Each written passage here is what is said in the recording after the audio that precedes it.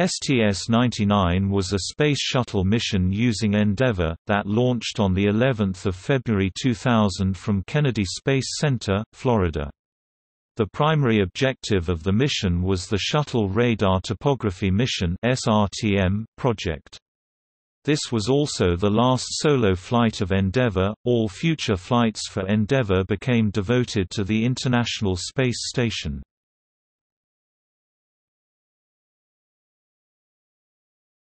Topic: Crew.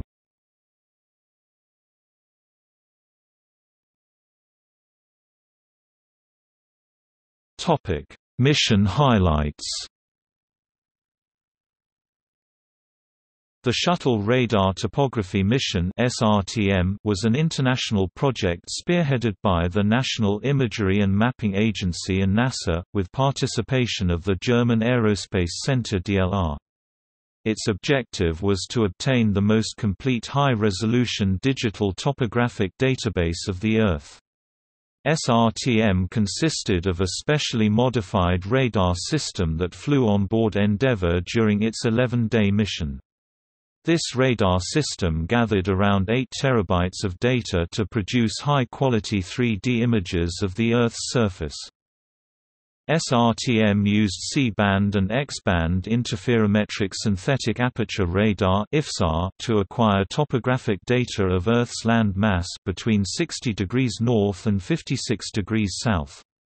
It produced digital topographic map products which met interferometric terrain height data (ITHD-2) specifications, 30-meter x 30-meter spatial sampling with 16-meter absolute vertical height accuracy, 10-meter relative vertical height accuracy and 20-meter absolute horizontal circular accuracy. The result of the Shuttle Radar Topography mission was close to 1 trillion measurements of the Earth's topography. Besides contributing to the production of better maps, these measurements could lead to improved water drainage modeling, more realistic flight simulators, better locations for cell phone towers, and enhanced navigation safety. The Shuttle Radar Topography Mission mast was deployed successfully to its full length, and the antenna was turned to its operation position. After a successful checkout of the radar systems, mapping began at 0:31 Eastern Standard Time, less than 12 hours after launch. Crew members split into 2 shifts so they could work around the clock, and began mapping an area from 60 degrees north to 56 degrees south. Data was sent to the Jet Propulsion Laboratory for analysis, and early indications showed the data to be of excellent quality. Mapping proceeded fairly smoothly, but during an attitude hold period for payload mapping during the second day of flight, it was determined that orbiter propellant usage had doubled from 0.07 to 0.15% an hour. The increase was caused by a failure of the payload cold gas thrust system that was used to offset the gravity gradient torque of the mast. As a result of this failure, orbiter propellant was being used at a higher than planned rate to maintain the attitude of the vehicle. Measures to reduce the expenditure were evaluated, and based on the analysis, enough propellant could be saved to complete the planned 9-day-plus science mission. The first of a series of flycast maneuvers during the mission was also made on the second day of flight. The flycast maneuver was designed to reduce strain on the almost 200-foot (60 meters) mast extending from Endeavour's payload bay when adjustments to Endeavour's orbit were needed. The orbiter, which flew tail-first during mapping operations, was moved to a nose-first attitude with the mast extending upward. A brief reaction control system pulse began the maneuver. This caused the mast to deflect slightly backwards then rebound forward. As it reached vertical, a stronger thrust was applied, arresting the mast's motion and increasing the orbiter's speed. Radar data gathering concluded at 6:54 Eastern Standard Time on the 10th day of flight after a final sweep across Australia. During 222 hours and 23 minutes of mapping, Endeavour's radar images filled 332 high-density tapes and covered 99.98% of the planned mapping area, land between 60 degrees north latitude and 56 degrees south latitude, at least once and 94.6% of it twice.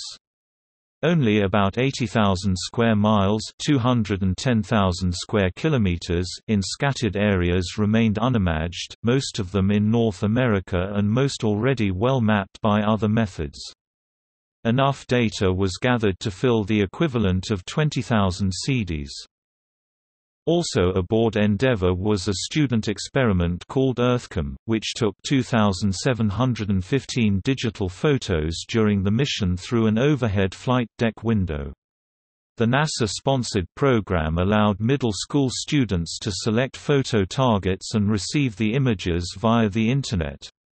The pictures were used in classroom projects on Earth science, geography, mathematics and space science. More than 75 middle schools around the world participated in the experiment, which set a record.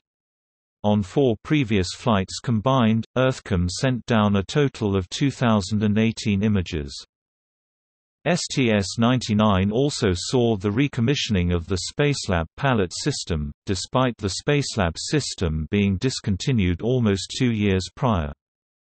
The 2007 Smithsonian Network's documentary Oasis Earth was made about the mission, containing HD video from inside Endeavour, including many views looking at the Earth below. One highlight of the documentary features Mamoru Mori shooting video of the Moon and Mount Fuji. This was the last mission to fly with the original Space Shuttle cockpit layout in 18 straight years.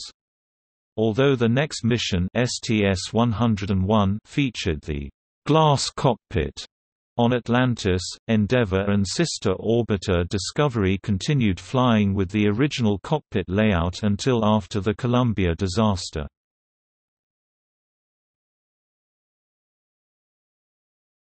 Topic: Wake-up calls.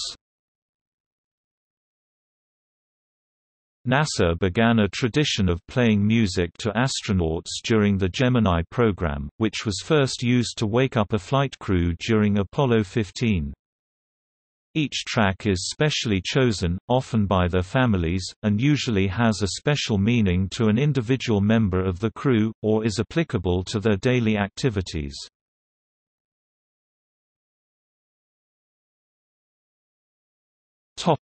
See also: